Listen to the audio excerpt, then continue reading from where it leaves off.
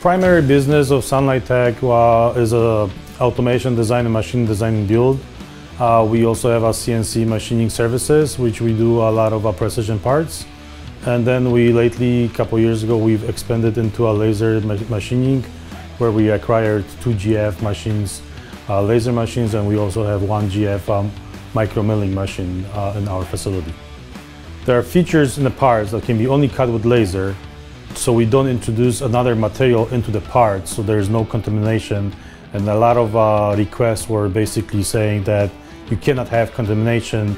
In order to make these parts, you have to have laser machinery.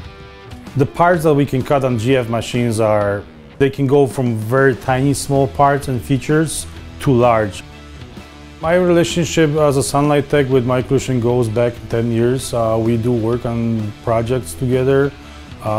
When we acquired the ML-5 micro laser machine, basically application people from Microlution were helping me develop some jobs, were helping me basically learn some processes, helping me how to program stuff, were very helpful. I started here just over a year ago. I did just kind of jump right into it with training, of course. And after about 3 months, I would say I was pretty comfortable with the machine. My responsibilities are particularly operating the ML-5 37. I am also incorporating learning the ML-5 46 as well. I do micro machining with the laser and create parts, typically for R&D type of work, but sometimes we get some bigger batches as well. Typically, the questions that I reach out to GF for are pertaining to that application. So whether it's a new technique or suggestion that they might have for a hole job, whether it's a negative taper, positive taper, straight hole, or some kind of G-coated job. It depends more so on the application, if it's 5-axis, 3-axis, that we have to change the machine, do some type of new coating. But I often reach out to them just for new ideas, techniques, or suggestions that they might have.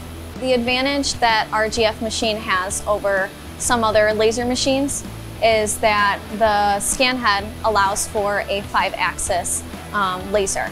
So we can move in every which direction to adapt to the type of holes or the types of cuts that are needed for that application. GF has been involved with SunlightTech for many years, and I personally have been involved with SunlightTech for the past about 3-4 years. I work with SunlightTech on making sure that they get the support that they need if anything comes up with their projects.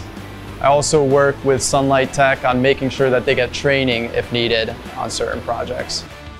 Behind me, we see a GF Microlution 5100 micromilling machine. It's a very stable platform, very precise machine, and great for making tooling. SunlightTech takes advantage of this machine to make very precise tooling that is required to hold their parts accurately.